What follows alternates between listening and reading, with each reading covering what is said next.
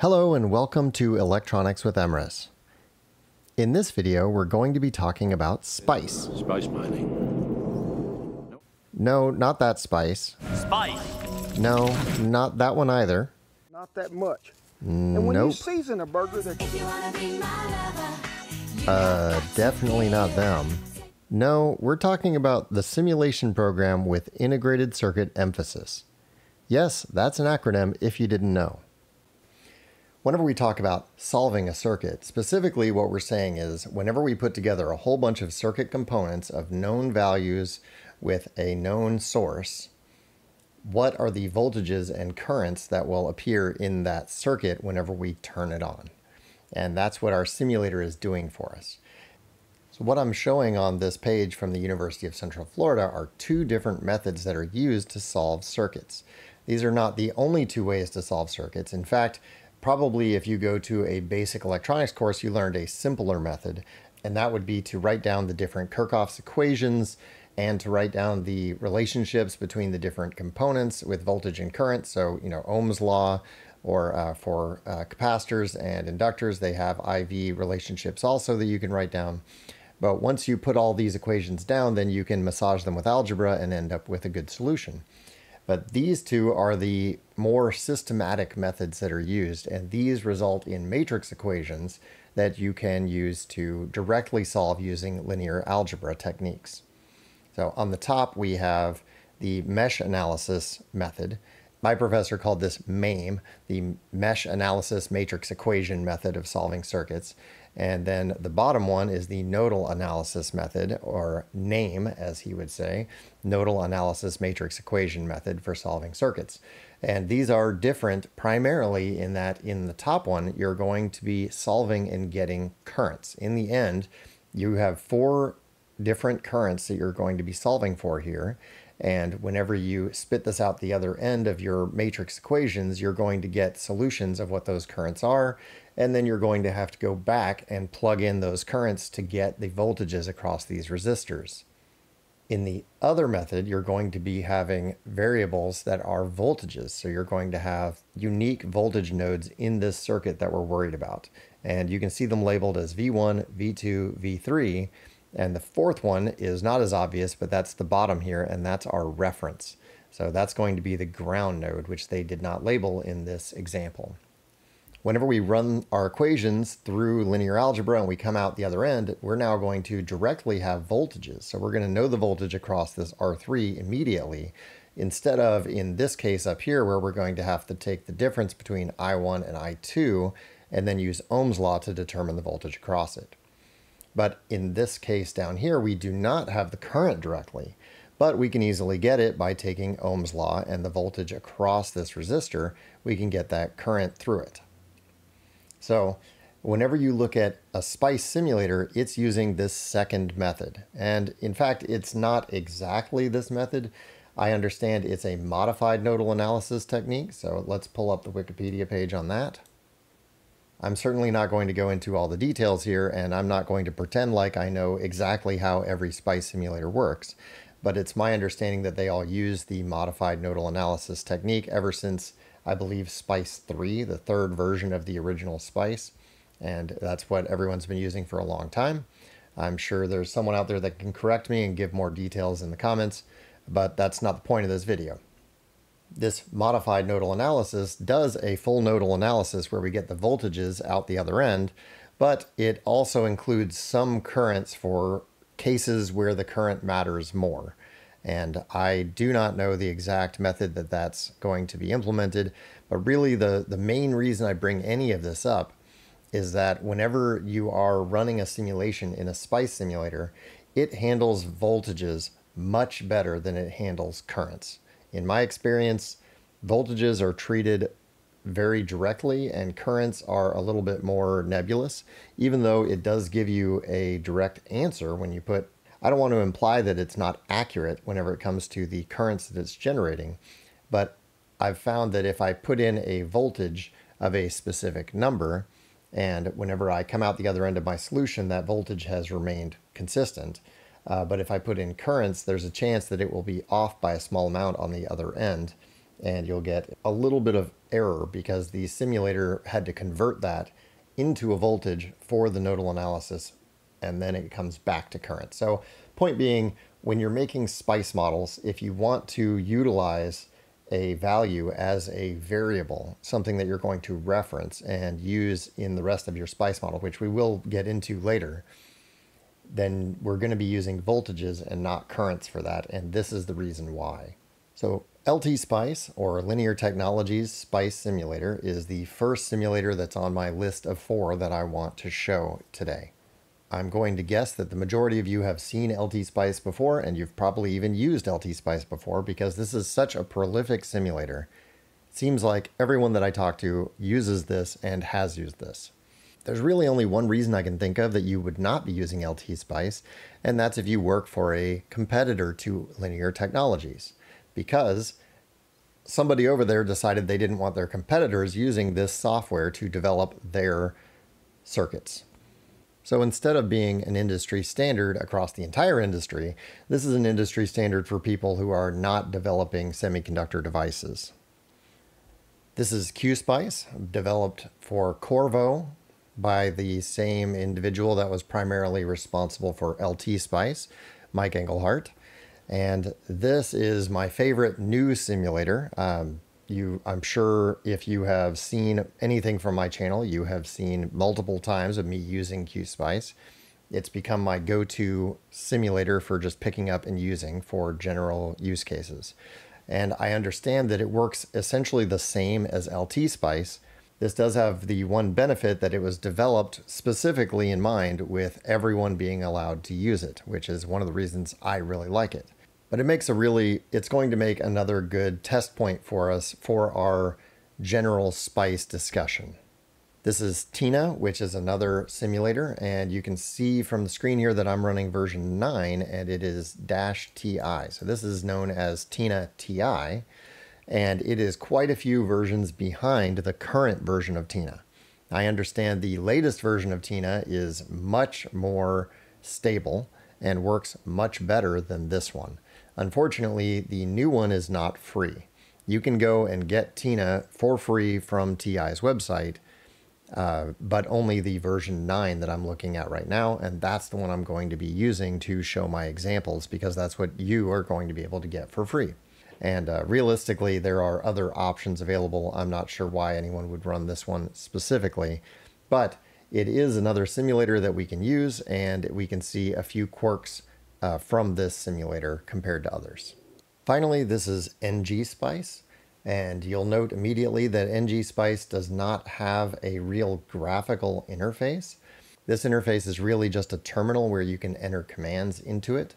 If you've ever used KiCad to generate a simulation result, then you would be using NG-SPICE in the back end, and it's going to be linked into the front end of that. But I'm going to be using the generic NG-SPICE directly, because I'm going to be entering SPICE files straight into this, and we will get results. One of the reasons I like NG-SPICE is that it's completely open source. It includes the original Berkeley SPICE, so I believe version 3 is what they developed this from. And it has a couple of other simulators built in. One is called Cider, which I have not used at all, so I'm not going to go into any details on that.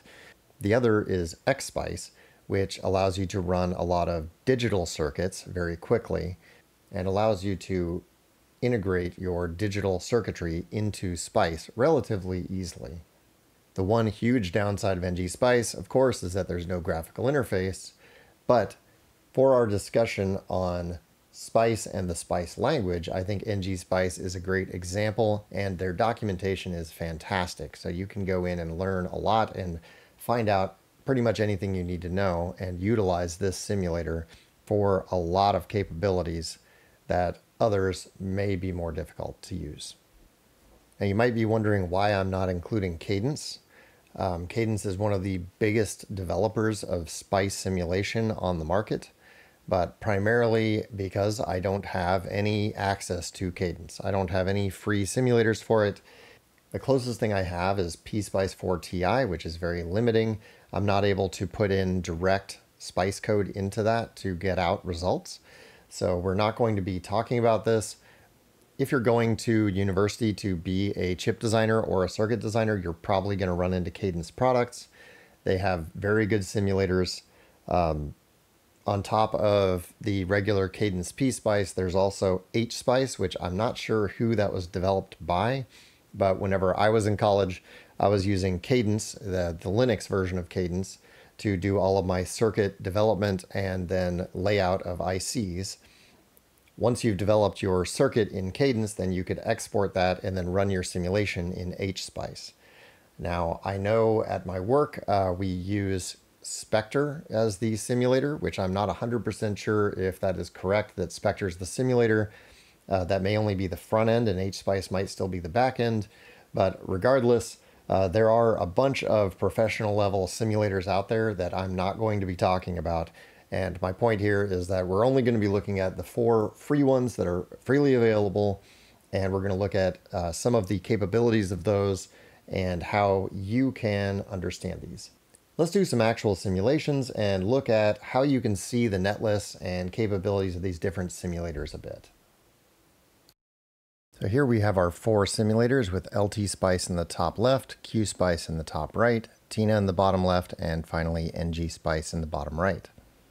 I'm going to start by running a Hello World type of simulation. I'm going to be putting the same simulation into all 4 of these. Specifically, we're going to simulate this circuit, which is a voltage source and 2 resistors set up as a voltage divider. I'm going to be doing a transient simulation, and the remainder of this is just used by NG-Spice to run the simulation and then plot the results. I'm just going to copy this first part. And then in LT-Spice, I'll open a new schematic.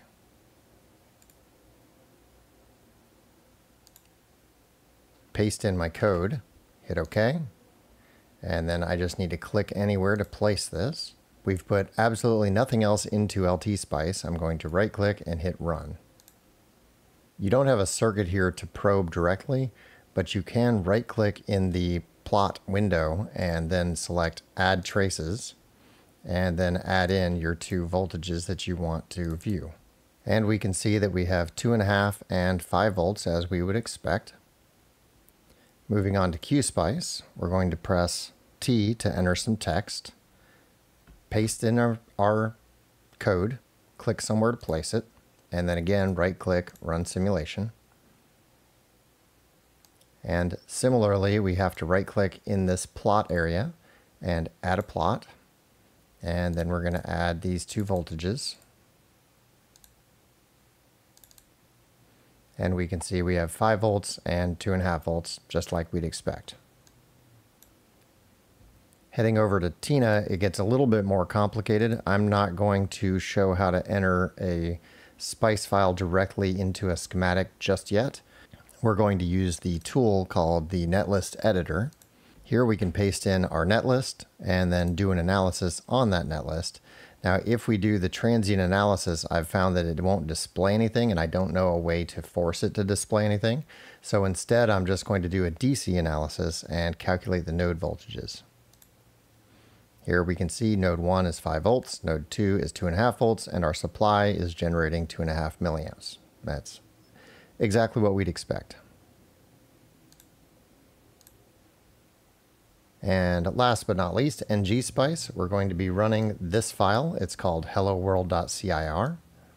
So in order to do that, we type in source helloworld.cir, press enter. And you can see that the initial transient solution provides us with the node voltages already.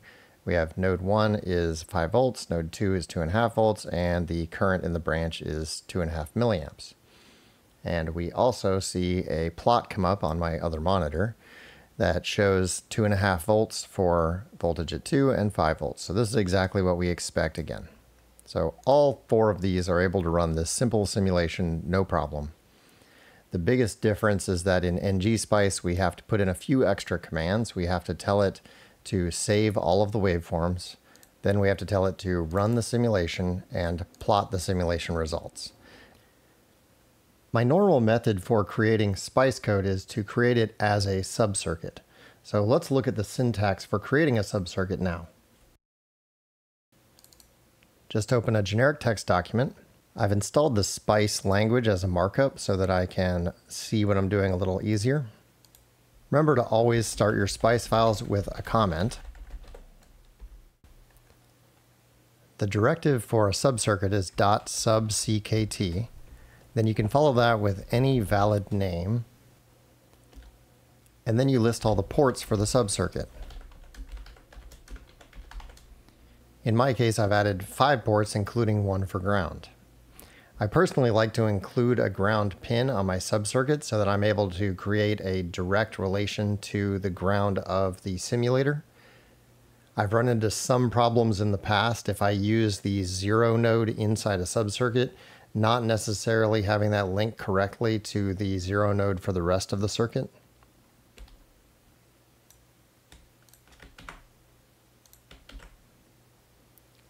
I've used a couple of basic components to create some buffers. The first component I used is an E source, which is a voltage-controlled voltage source. The positive side of this is connected to an internal node called int A, and the negative side is connected to A ground, which is one of our ports. The control node for this, since it's a voltage-controlled voltage source, that voltage is going to be from in A on the positive side to A ground on the negative side. And the gain of my voltage-controlled voltage source is 1. So I'm directly copying the voltage at in A to A ground over to int A, A ground. And I'm doing the exact same thing with in B, copying it to internal B. Next, I add a resistor called R1 from that internal node to an internal node called int A underscore delay. The value is 1 kilo ohm. And finally, I create a capacitor from int A delay to A ground of 1 nanofarad. I drew up that same circuit over in QSpice so you can see the exact layout if you have a hard time visualizing it from just the text. There is one piece that I left out of this visualization, which is going to be another voltage-controlled voltage source, because this one is using a value equals statement instead of a set of control pins. And that's not something that QSpice supports directly. I can show you later, but QSpice requires using a B source instead of an E source if you want to use this value equals equation method. This voltage-controlled voltage source is outputting from out A to A ground, and the value of that is a little difficult to read the way this is. So just for a moment, I moved the text out of this value so it's a little easier to read on this video. The value is going to be an if statement, and the if statement is if the voltage at INTA underscore delay is greater than 0.5, then we're going to have a 1 value, and otherwise we will have a 0 value.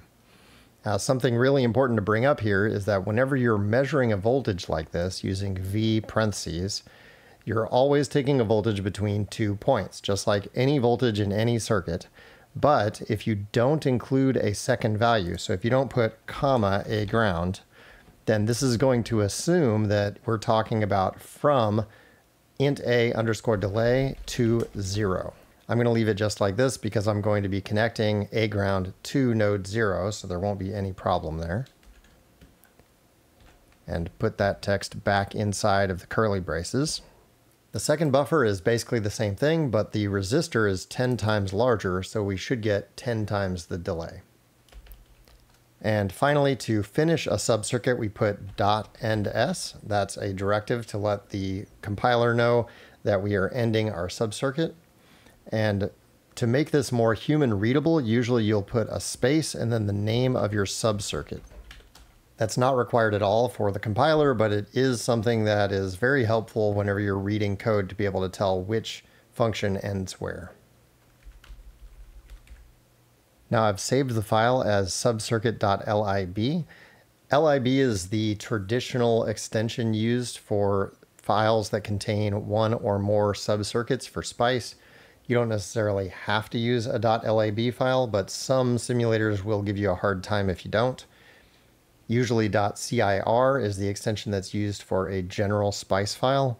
You'll also see .mod files, which are model files, and they typically just contain a .model statement to allow users to create something, for example, like a transistor. So now I've saved this off, and I'm going to be putting it into each of the different simulators. I'll show you how to do that.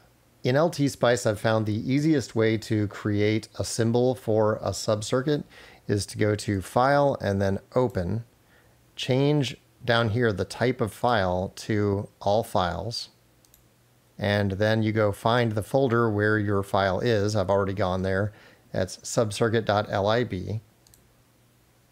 Open it, and now this is just a text editor. It doesn't do anything special inside of LTSpice. But what you can do is click on the subcircuit statement here, right-click, and choose Create Symbol. LTSpice will ask if you want to automatically create a symbol for this, and I would recommend saying yes. I've already done this before, so I'm going to go ahead and overwrite the one I have.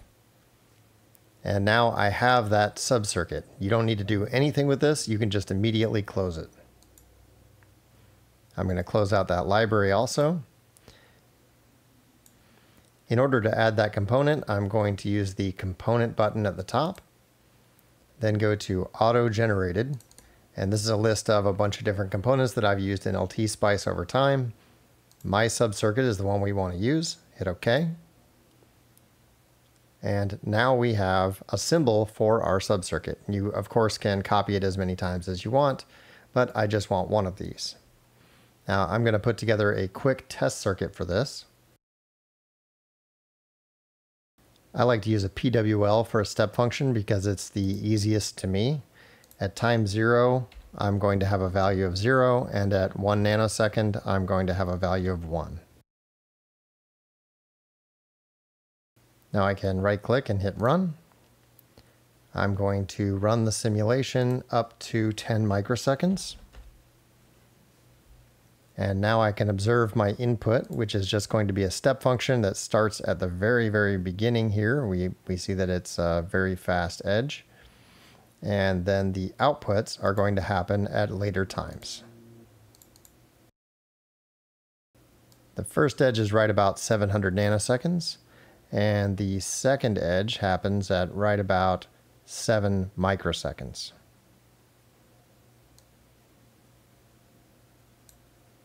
Now I can show one of my absolute favorite features of QSpice. I'm going to take the code from my subcircuit file here, and I'm just going to copy it with Control-C. Then in QSpice, I'm going to hover over my schematic and hit Control-V.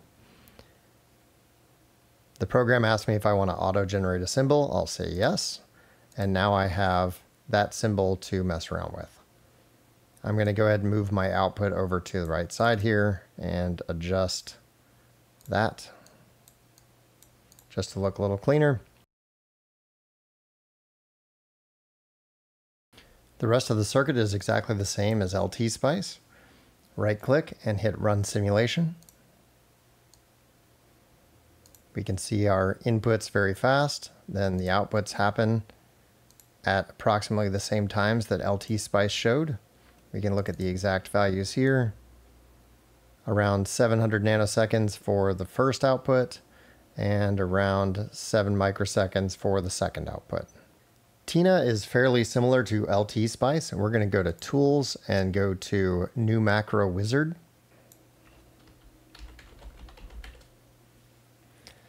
I just give it a name, open the file.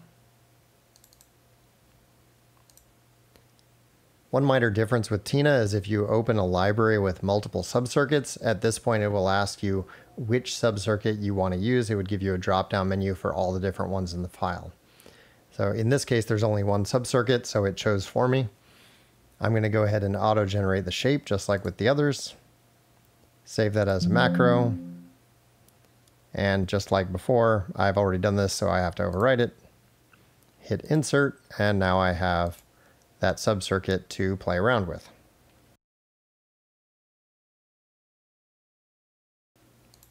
One big difference with Tina is that you have to actually connect all of the pins. If you don't, you'll get errors. The simulator will still run with disconnected ports, but it's annoying that it pops up with those errors every time. You can see there's an artifact here from me dragging this around.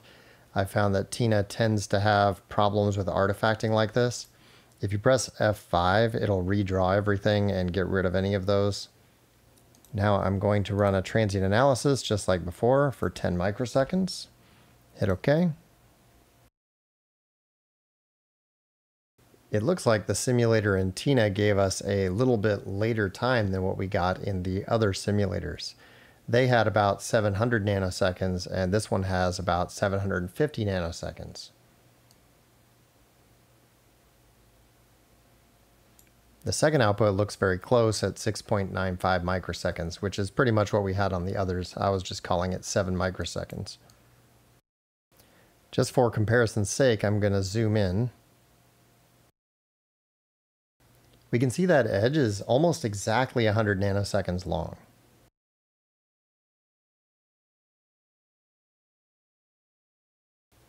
In LT-Spice, we see that it's more like 10 nanoseconds. So why is one simulator showing 10 nanoseconds and the other is showing 100 nanoseconds? Well, this is primarily related to the way that the simulator optimizes things. So the simulator is going to do its best to give you accurate results, but it's also going to try to reduce the amount of time it takes to run this simulation. It looks like in the case of Tina, it's taking time steps that are 10 times as long as those in LT-Spice. In Q-Spice, we can observe the same thing and see that the waveform is approximately 10 nanoseconds here.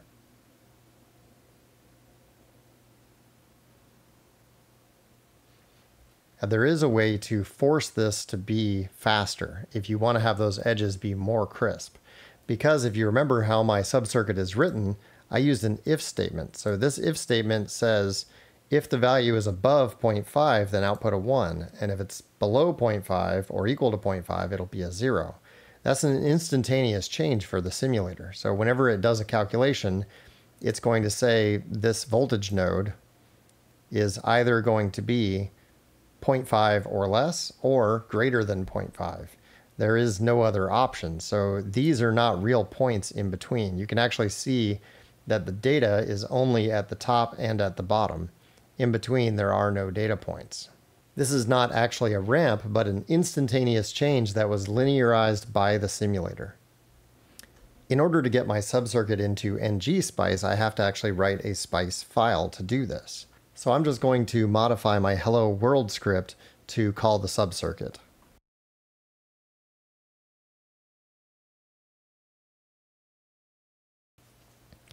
And you can see all I've done is call the subcircuit using an X component, so that X means subcircuit.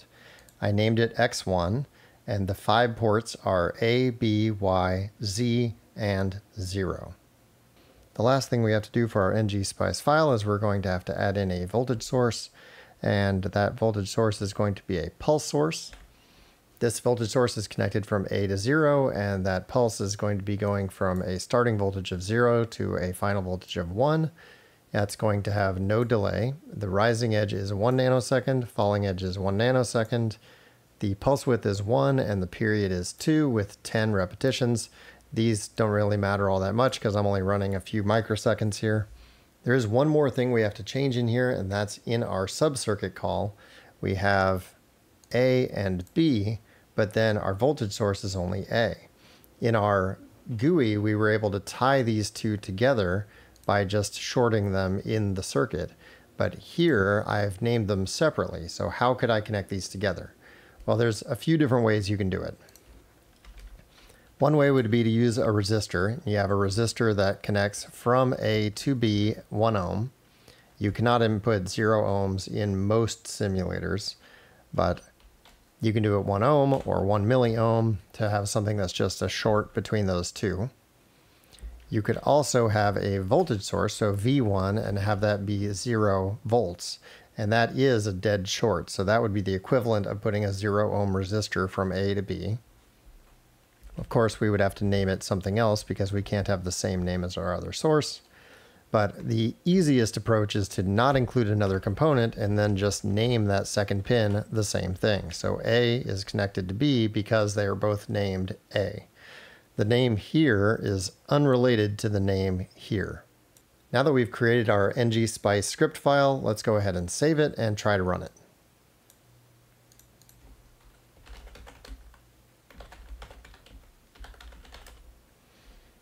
Now we get our first error here, and this error is expected, but it's because the ngSpice syntax is a little different from all of the other simulators that we've been using. So in ngSpice, there is no if statement. So inside of our subcircuit, we have this if v of int a delay is greater than 0.5. That's not something you can do in ngSpice directly. But there is a way around this. So first, let's go take a look in the documentation so you can see what it says. I just searched for ternary, so we can see the ternary operator is going to have c question mark x colon y, which is a fairly standard way to write the if statement in shorthand. So you have your logical statement question mark, and then the value if true and the value if false. But if we want to turn this into an actual if statement so we don't have to change our subcircuit, what we can do is define our own function. The .func directive lets you do this. And you can see they have two different ways to write it out. You have .func identifier and then expression, or you can do identifier equals expression. They're equivalent. So basically I defined three variables called x, y, and z. And the first one is our logical statement. Second one is the value if true. Third one is value if false. We're going to save this and then attempt to run again.